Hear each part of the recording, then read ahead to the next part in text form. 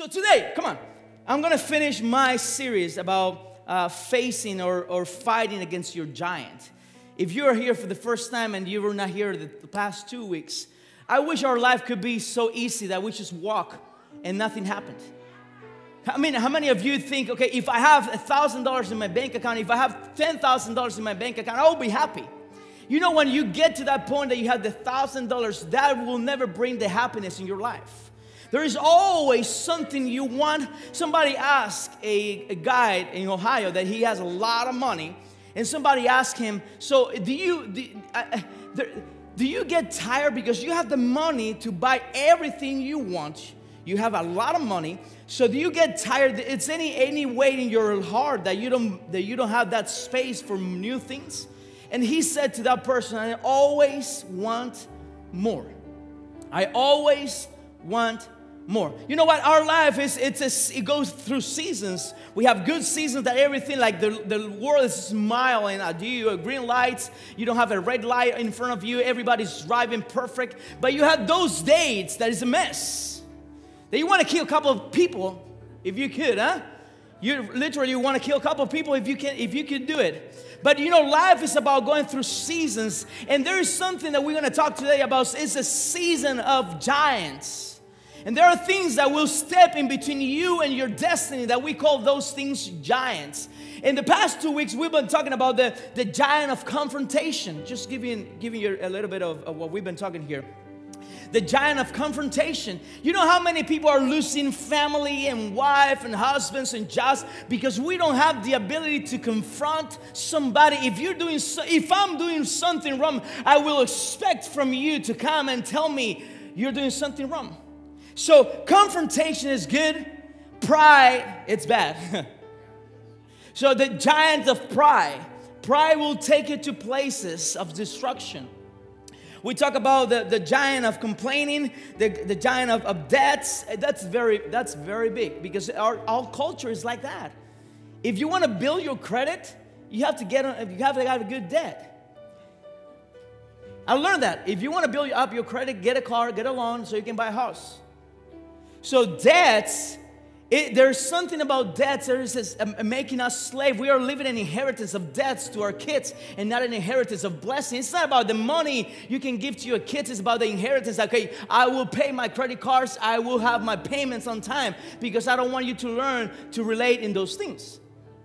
Okay, business and a lot of stuff here, but I don't want to take a lot of time here. But I want to talk about the story of a young girl. I don't know how old she was. I read this somewhere. This girl had a dream. She wanted to get married, and since she was a little girl, she said, I wanted to get married, and I want to have a beautiful husband, and I want my wedding to be an amazing party. It will be perfect. I imagine myself dressing like this. He will be like that, like, huh? And I will get to that place. I will hug him, and it will be girls. You girls dream about that moment of getting married, that moment of seeing your husband face to face and get to hug him. We are thinking of different stuff, but you girls are also. I mean, it's all about that beautiful wedding and that beautiful ceremony. But this little girl, this girl had something that she never thought about. One day, a guy came to her, and he said to her, you know what? You will be pregnant. And this girl said, hey, yeah, I will be pregnant if I get married tomorrow. I'm working on it. When we get married, I'm gonna get pregnant. I'm gonna have a baby. Say, yeah, no. You don't get it right now. You will be pregnant. You're blessed because you will be pregnant. And God, Son of God, will come, and you will deliver the Son of God. And at that moment, if you go back to the Bible, Mary said, she was confused because, okay, you're telling me that my wedding, it's not going to happen. You're telling me that Jose, and I, we are in our way to get married, but right now you're saying I'm gonna be pregnant. How do I share this with my parents? How do I share this with him? They won't believe that I'm pregnant. Imagine your daughter will come to you right now. I said, I'm pregnant. And Gabriel told me, who's Gabriel? Who's Gabriel? I'm going to kill him. Tell him to come and talk to me. We're going to have to talk. I'm going to have to talk to Gabriel. So, but in that moment, Mary was there in a position of, okay, do I say yes to this word or no? If I say no, I will have my dream wedding. I will have everything I want. Life is about that decision that will come to your life one time. And today could be the day that you can say yes or no to what I'm presenting to you. And Mary said, okay, right now, right here, I have to make a decision. And my decision is yes. But at the same time I say yes to you, I had to say yes to a giant that we're going to call today the giant of people. How many of you have people in your life? How many of you would like to take some of those people out of your life? Huh? You know, in Luke chapter 1, verse 26 and 28, it talks about the Elizabeth. She was pregnant, and Gabriel came to talk to Mary and everything. So you guys can have it in your Bible. It's Luke chapter 1, verse 26 and 28 through 28. And I don't want to read it. I want to just talk to you about that. So Mary came and talked to Jose. You know who's Jose? Joseph. And she talked to Jose and said, okay, Jose, we're gonna have a baby.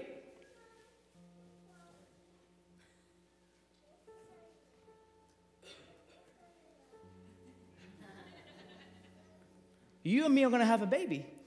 Because Gabriel? Who's Gabriel? That your neighbor? No, Gabriel came to me and he said that I'm going to have a baby and it's going to be the Son of God. Okay, let me make you an appointment to go to the doctor because Mary, you're losing your mind. Jose, I need you to trust me. Trust me. And Jose went back and said, you know, I would love to trust you, but there's something that I need a confirmation. So the Bible says the angel came back to Joseph and said, I'm Gabriel. You know, Gabriel? Yeah, this is it. Gabriel, he said, that is the Son of God.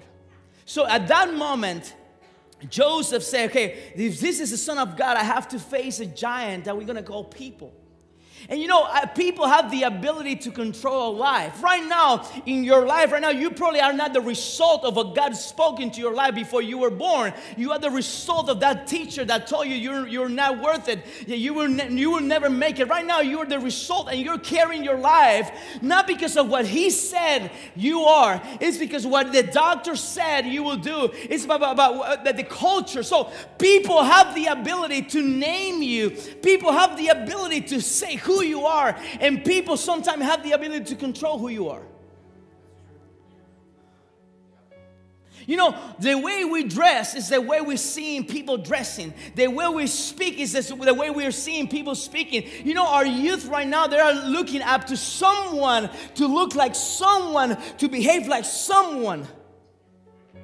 Because people have the ability sometimes to influence you, and you make your decisions based in what they're saying about you. You walk your life based in what they speak about you. And I shared with you last week about the testimony of this ring. I had this 5 years ago. One of our Cuban member from our church. This is for us here. Probably it's not a lot of money, but for him was a sacrifice. He gave it to me. And I've been keeping this in my house because I've been thinking, what if people think, because I'm wearing this ring, I have money. What if people think, what if? So our life right now, it's what if. I'm not going to go to church because what if people think that about me? I'm not going to do that because what if? And we have to make a decision sometime today before 2020 to say, in 2020, I'm not going to walk in what if. I'm going to walk in what I know who I am, and I know who He is, and I know my calling in my life. So I don't care about what you guys are saying right now. I'm going to keep walking. You know how many people I had in Cuba saying, do not go to America. You will lose everything you have. But at that time I said, okay, if I listen to them, I will stay in Cuba. I will stay with the church and everything I have. But if I know that He said that I want my baby to be born in a free country, I'm going to walk on water if I need to, but my baby will be born in a free country. So I had to shut up the voices and walk in what He said that He would do. You know, before you were born, He said something about you. And we walk our life trying to find out that voice back again. So when before you were formed in your mother's womb, He said something about Pastor John. Before you had a thought that you're going to be a pastor, before you had a thought that you're going to be married to Lori, before you had a thought that you're going to have beautiful kids, before that He said, I call you my son, and I formed you before you were born, before everybody knew about you, before your mama named you, I formed you. You are my son, you're worth it. And people don't have the ability to form you, to deliver you, to make you who you are right now. I don't want to be the Josue that people want. I don't want to be Josue for them. I want to be what you want me to be. If I have to say no to people right now to walk in what He wants me to do in 2020, I will do it right now. I messed up in my life so many times because I heard that friend that I know he is wrong, but I keep hearing him.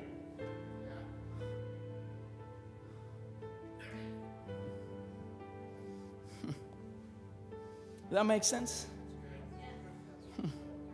You know, our giants are that thing that will stop you, will make you slow, and will not make you move forward. You know, our life, before, when we were born, we were like that. We go to school and they add something to our car. And now we keep growing and they still adding something to your car. And they still adding something to your car, and now you have a mortgage, and now you have a debt because you didn't plan, or now you have a 3-4 babies and 5, and so life is about this. And plus, there is someone right here that is driving a car. You know what? Do you know what's the problem right here? The ones who are speaking to you, they will not go with you to their destination. They will not go with you to your destination. Where are we listening to people like that?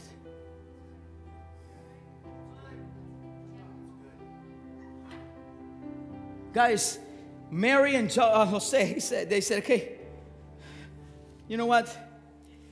If we say yes to the Lord, we're going to have to face criticism. They will come and they say, okay, you guys had sex before you guys were married. You guys violate and break down all the laws we have in Israel, so you deserve death. In Joseph's hand was Mary's life and Jesus' life. He could have said, okay, that's not my baby. That's Gabriel's. That's not my baby. Are you willing to face that giant for your family?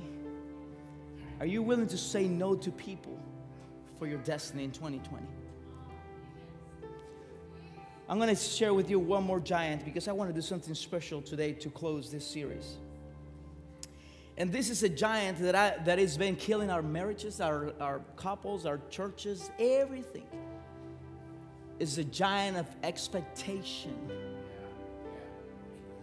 And it's very, very dangerous. Can you read with me? Expectation. Expectations. In the Bible says, for us a child is born and everything. Okay, for us a son is given and the kingdom and everything, the government will be upon his shoulders and everything. So Israel had that prophecy 750 years before Jesus was born. He was born. 750 years, God said to Israel, my son will look like this. and you will call him Prince of Peace, and the government will be upon his shoulders, and everything will be. This is the way you will find out that's my son. 750 years after that, we have a boy that was born not in a palace, not in a beautiful place, but was born in that area over there. Somebody's ranch. And then the problem is that they were waiting for the Lord of War, and they knew he was the Prince of Peace. So they were expecting someone that will come and they free me from this people, from the mountain, for everything. But I knew he wouldn't do it. So sometimes we are expecting things from people. We expect things from God. This is stupid. I'm not going to tell him nothing. I'm going to wait. I'm going to wait for him to talk to me. You know, this is sometimes, I'm not going to tell him nothing. He knows that I'm not feeling good. He should come to me and talk to me. That's my husband. We've been married for 25 years. So he knows I'm not feeling okay today. So us, that we don't have that bright mind, and we're not in that prophetic level. We just wake up in the morning and have some coffee there. Give me milk, sugar, more sugar. More, and more. And we go to work because we don't see what's going on. But she's suspecting that he will react, or he will say, okay, I know you had a dream last night. And in that dream you had this, then that, and I know you're not okay. And she was expecting for him to come and hug her and give her everything she wanted and everything. But that expectation is just a lack. It's imagination. If you don't express your desires, there's no way I will be able to fulfill it. If you don't express, if you're feeling bad or wrong, if there's something wrong with you, something bad, if you don't express your expectation, you will end in depression. So imagine Mary and Joseph going and say, okay, we have to go to Bethlehem, and we have to do that. Imagine, okay, if this is the Son of God, I would expect like horses, and horses with fire, first class. Okay, take me to Bethlehem. This is the Son of God. I'm expecting for God to do something. And that's what happened with us. We expect, and we are mad of God because he didn't answer in the plan we asked for. And there's so many people say, when I asked God to do that, he didn't do it. That's why I'm mad. And I expected him to do something. So we put the pressure on God, and we don't express what we really are expecting. And he knows everything. But you know what? Mary and Joseph said, okay, we're going to have to go to Bethlehem. So you provide. No provision. So our donkey. When they got to Bethlehem, they said they were to register and everything. Everything was packed. No hotel. Imagine if I am carrying the Son of God. If this is the Son of God right here, you better provide. This is your son. This is not mine. Talk to Gabriel. This is your son. That's my son. Imagine the expectation in Mary and Joseph when they had the Son of God in their belly, in her belly. Said, this is the Son of God. You will provide. And from a hotel that I was expecting a hotel, I end up here. It doesn't look like the Son of God is worth it to be born in this place. Imagine the wise men. They were traveling for sometimes there are people that say years. Try and following the star. Imagine if I'm following a star, and supernatural star, and everything, and I'm going to see the King of the world, the guy that is going to be born, and he will save us all. And that was prophesied 750 years before us, and we are following that star. We are expecting. That's why they went first to the palace. They were expecting a king, and they saw a poor baby. Expectation can kill you. What are you expecting today? What's that expectation that you have today? Are you expecting that God will finally do something? I'm tired to come and tell him what I want to. I got to the point that I said, I'm willing, I'm not ready, I'm willing. And whatever you want to do, do it right now. I'm not expecting everything because you already gave everything you have. You gave it all for me. The giant of expectations is killing our couples, is killing our churches. I expect you to come and visit me. My expectations were that you will come and hug me and kiss me. You didn't do it. Get over it. Do not expect. Be free of expectations. Because you know what? No one will ever fulfill your expectations. No one, even your husband, your mom, no one, even they've known you for years, they will never fulfill your expectations. There's no way. I'm going to finish with this today. I'm hoping. You know what? Can you play? Toca, Giancarlo.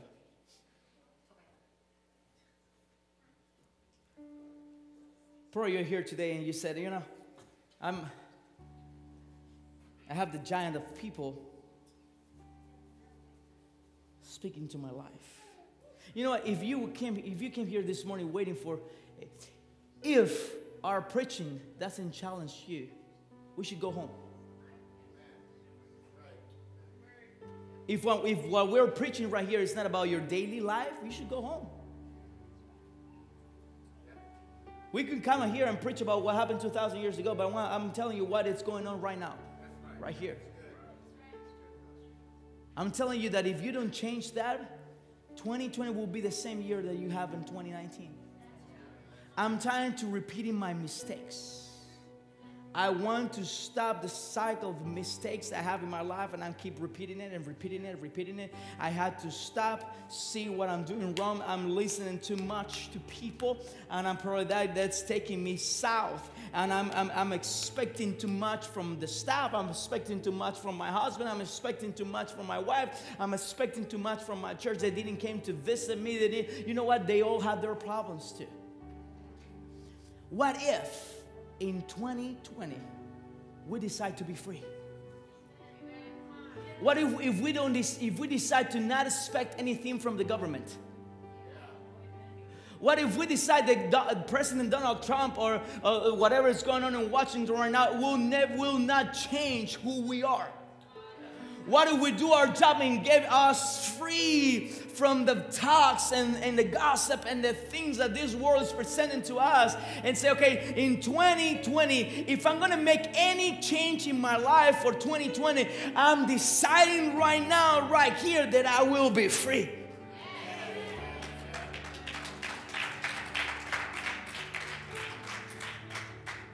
Imagine living your life free. Whom the Son says free is free indeed, and He will set you free, and the truth will set you free, but the lie will slave you.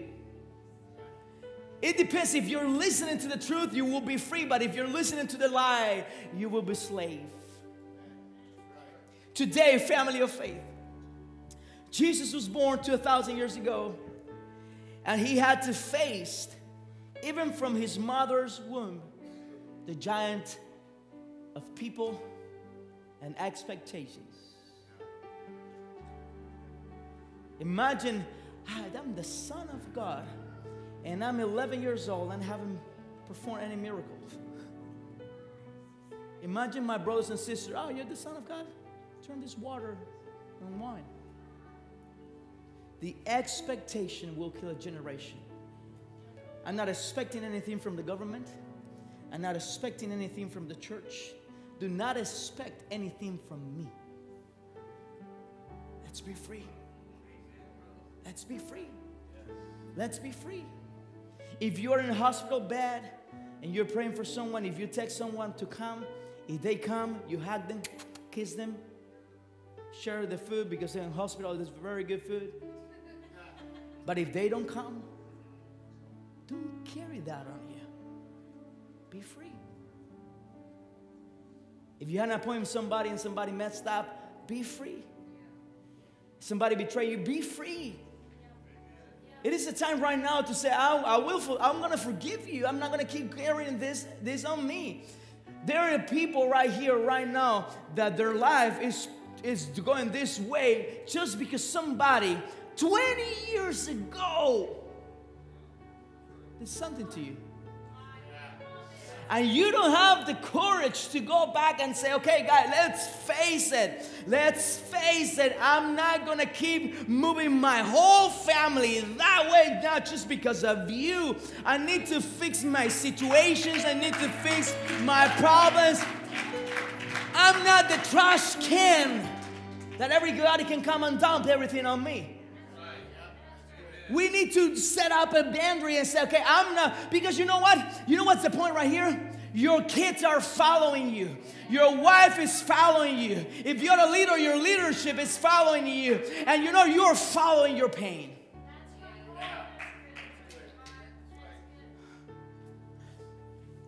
2020, if I have to go backwards and take my whole family backwards, and go back to 2013 when I messed up and I did something wrong, I will go back and say, okay, from now on, you're not coming with me.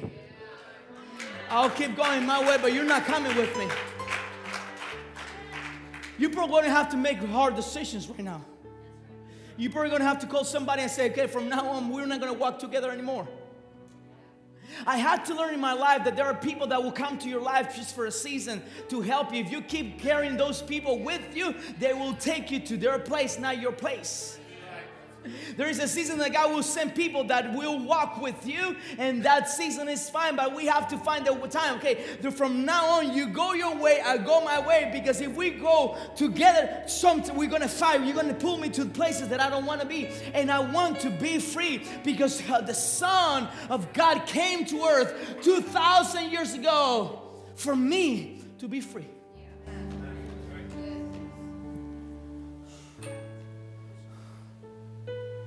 You hear my heart? I want a family of faith to be known in this city. Not the church that have a big sanctuary, a big church, or a nice background and thing, or a worship team. I want our church to be known as the church that doesn't hold. I mean, we don't get offended. We just walk our life free. If you hug me, you hug me. That's fine. I kiss you. Everything. If you don't hug me, that's fine.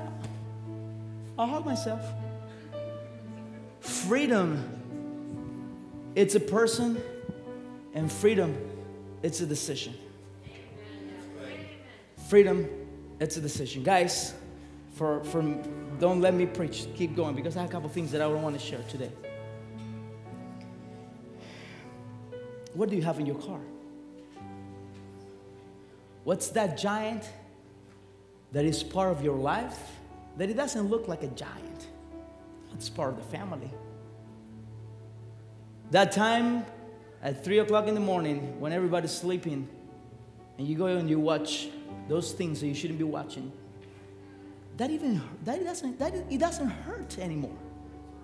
It doesn't feel like a sin anymore. You know, whatever you're doing wrong that you know it's a sin and it doesn't look like a sin, it's a giant that is part of you. And you're not even facing it because it's part of you. If lying, it's a normal thing in your life, that's a giant that is already attached to you. And it'll take you to make the decision, not tomorrow, not 2020, to today, right here. Are you with me? This is my heart, guys.